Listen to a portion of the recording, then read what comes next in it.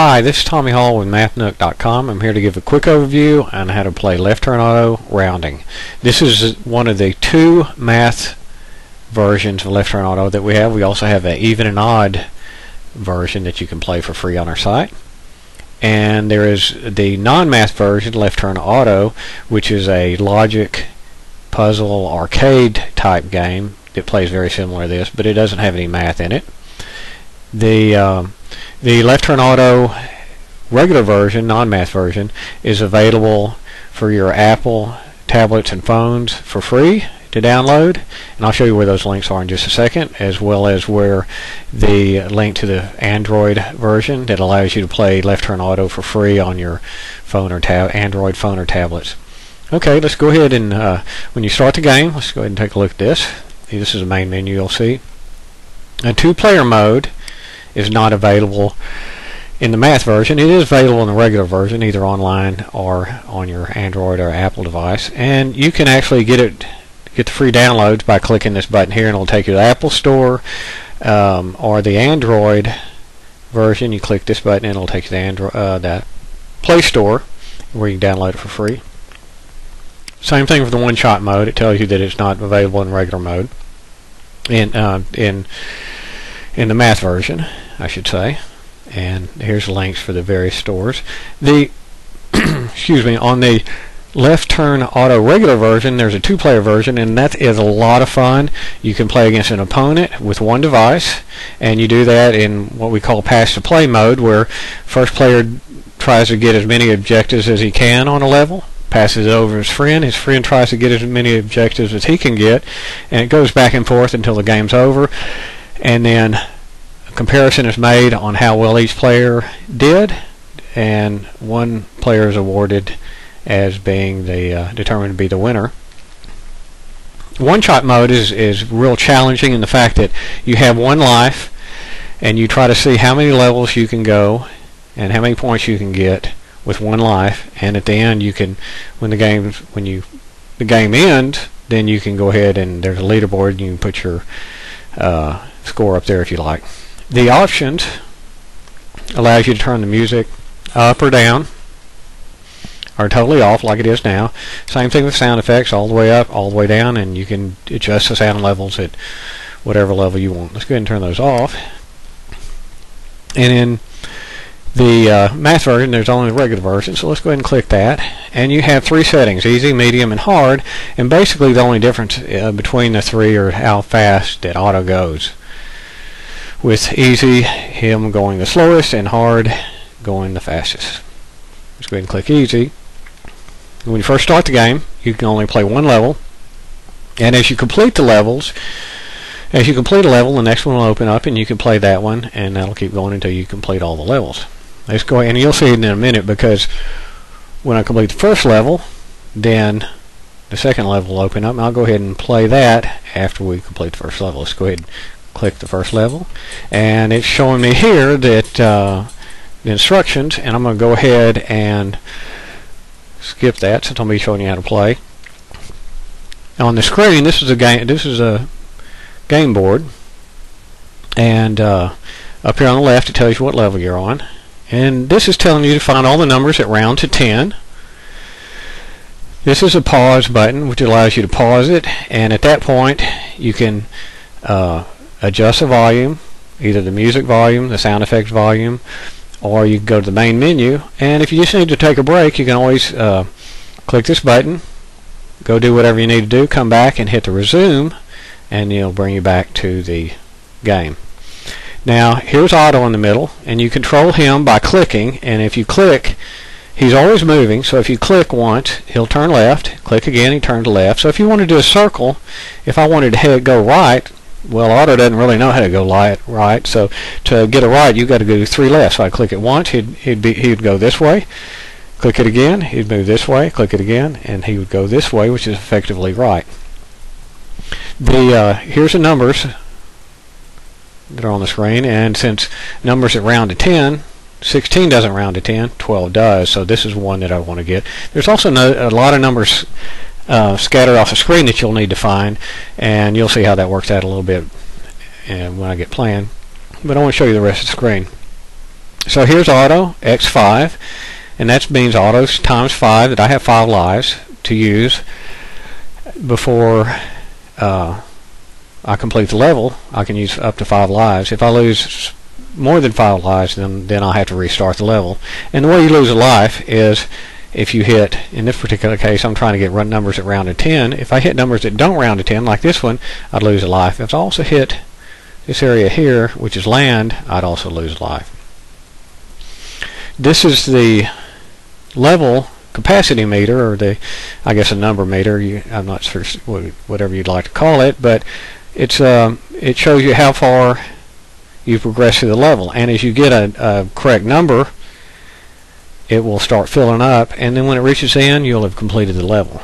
And I'll show you how that goes. You'll be able to see that as I get correct numbers, and I'm going to get this first one here. So start the game. I'm going to go ahead and click once, and he'll start moving. And click him again. There's that right turn, and you notice that meter filled up a little bit. There's another even number. Oh, I'm sorry, I'm thinking of the other game. We do have an even odd version. 14 does round to 10.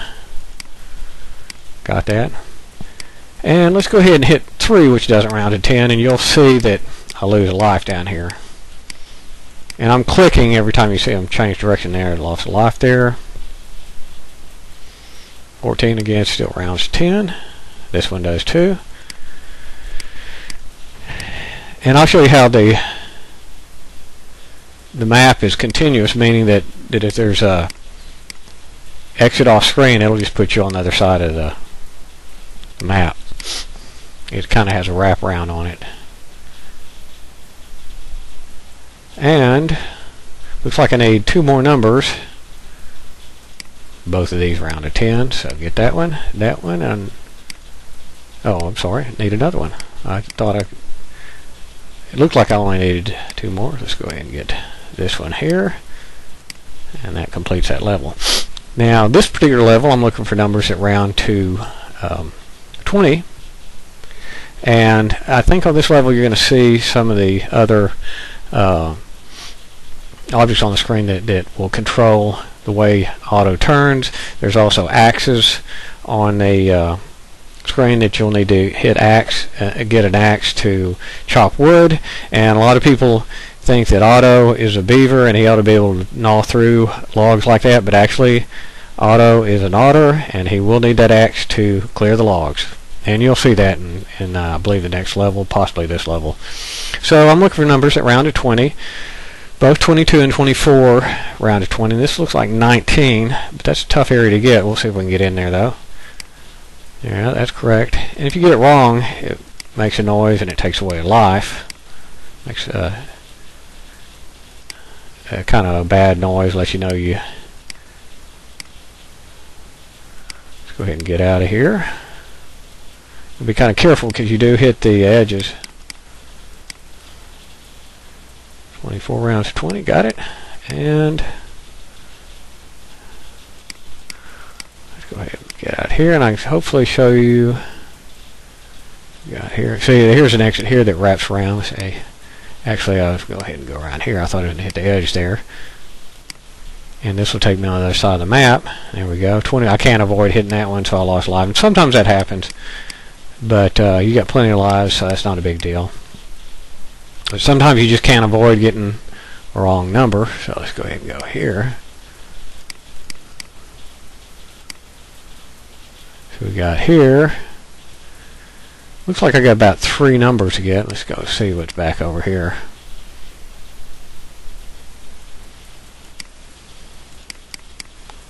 Luckily on easy mode I can do that. Okay, this is going to take me up here.